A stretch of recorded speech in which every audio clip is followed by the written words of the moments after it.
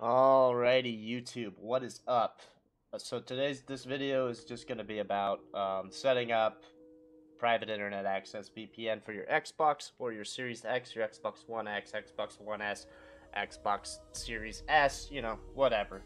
Okay. The only two differences between the Series X, Series S, and the One X, One S is the cable requirements for your Ethernet cable. So on the Xbox Series X or Series S, the newer ones, it has to be a Cat 6 Ethernet cable or higher.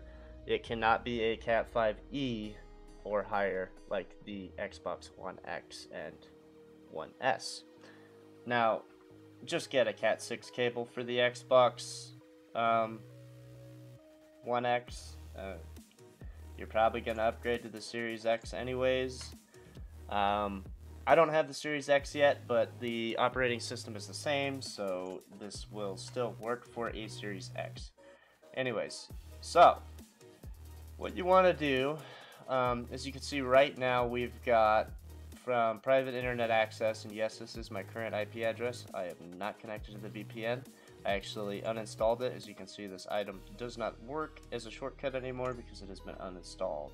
Because I want to show you just from beginning to end how to do this really quickly.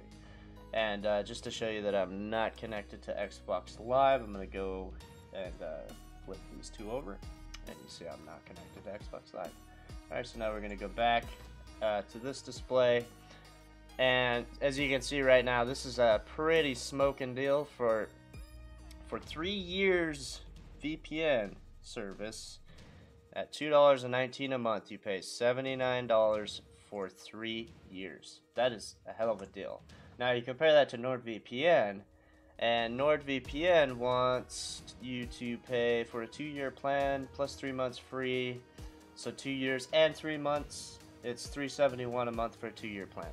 They don't even offer a 3-year plan. This is why I select PIAs. It's kind of cheaper than a lot of the other VPN services, and it works just fine. It's easy to use. Anyways, so what we're gonna do is I already have an account, but so once you buy this and whatever, it's just like ordering pizza. You buy it with a credit card, whatever you want to do. You can also use gift cards if you want to be like super secret about your internet connection. I'm gonna download 64-bit. I don't know a computer out there that doesn't have a 64-bit operating system these days. So I'm gonna download this. Bada bing, bada bang. I don't have the Series X yet because I am a poor boy. I got too many hobbies that I just can't afford to fund them all.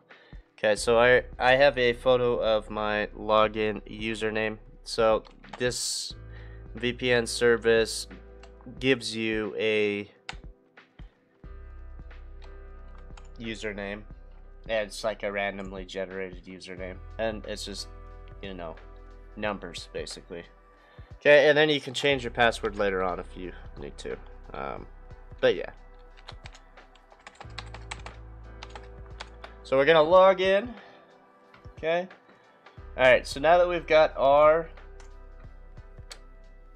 VPN network adapter downloaded, what we are going to do is we're going to go down here to this little thing on the bottom right hand corner, and we are going to click on our network here, and I'm going to actually go ahead and move this menu over to the side so that you can see what I'm doing because my camera is in the way. So right here where it says advanced options for your VPN, you're going to go down to VPN and turn both the roaming and metered network on.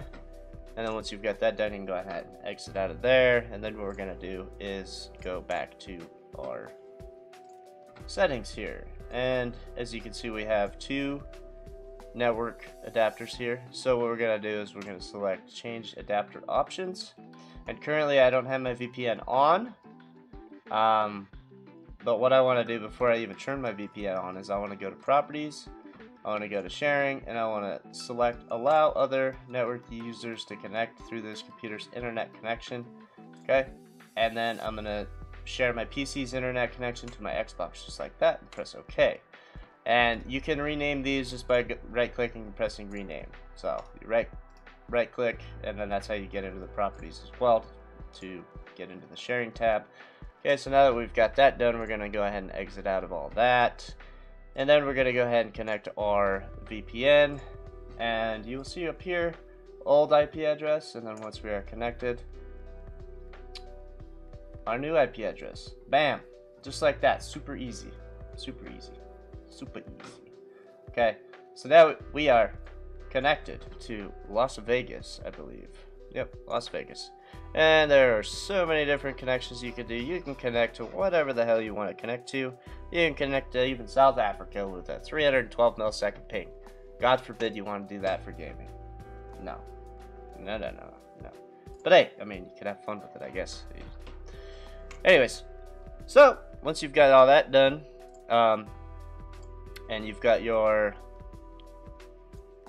adapter options here, I'm going to slide this over to the right a little bit, and you can see this is now connected. My private internet access connection is connected, and then we're going to go here and go to properties, and then go to sharing, and then Xbox, and press OK. And it should connect to the internet, but I've done this a couple times, so it might not do it right away. So let's go ahead and try a system restart. Usually it does it like within 30 seconds, it'll connect to Xbox Live.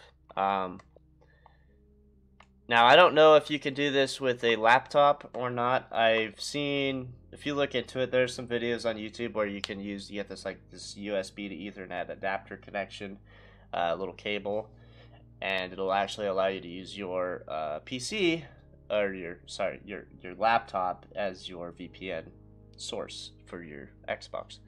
I do have a network adapter, like a wireless network adapter, that I was thinking about trying to do this with, if that is something that you guys are interested in. We can maybe do that at some point. But as you can see, it hasn't quite connected yet, so what I'm going to actually do is restart my console and see if it connects. So bear with me for a moment. But yeah, as I was saying earlier, I have a lot of hobbies. I don't have, enough money to throw all my money into, every hobby that I have. I like to shoot guns, go four-wheeling, I like to build things, like, on my vehicles. So, like, I made a rear bumper and a tire carrier for my Jeep.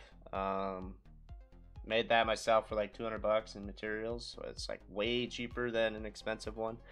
Like the ones you can buy are like $1,000, dude. I'm not spending $1,000 for that, dude. Hell no. I got a hitch receiver in my bumper. I got tow hooks. I got D-rings. I got everything I need in my bumper. And it's actually hollow, so I could turn it into like an air tank if I wanted to. But yeah, front bumper with a winch, all that fun stuff. Well, so I don't know. I'll probably be uploading videos that are just kind of like all over the place. But I do like these techie videos as well, because I'm also kind of I like to consider myself a tech nerd, but I'm pretty stupid when it comes to tech stuff. But anyways, so we restarted the Xbox. It says hi, Dick. And we are connected to Xbox Live on the VPN. Looky there, dude. Pretty easy, ladies and gentlemen. It is that easy to set up a VPN on your Xbox. Now, this is with a PC that has 2 Ethernet cards, okay? 2 Ethernet adapters built into it. Now, some laptops do have 2, but most of them only have 1 Ethernet connection. Anyways, I was thinking about using this, because I got this little Netgear wireless adapter here. I don't actually have a wireless card in my PC. I have a shitload of room in my PC. Another hobby, like I built this PC. Again, another hobby that I got bored of that hobby, so I moved on to the Jeep and then spent a bunch of money there, and now I'm here. I don't know. That's just how life goes. You get bored of shit and do other things. Anyways, so I hope this video helps somebody out. It's really quite easy to set up a VPN, and I hope everyone has a good one. Hit that subscribe button for me, will you? Please? Please hit that subscribe button. Thank you. And yeah, have a good day, evening, night, morning, whatever. And yeah, peace out.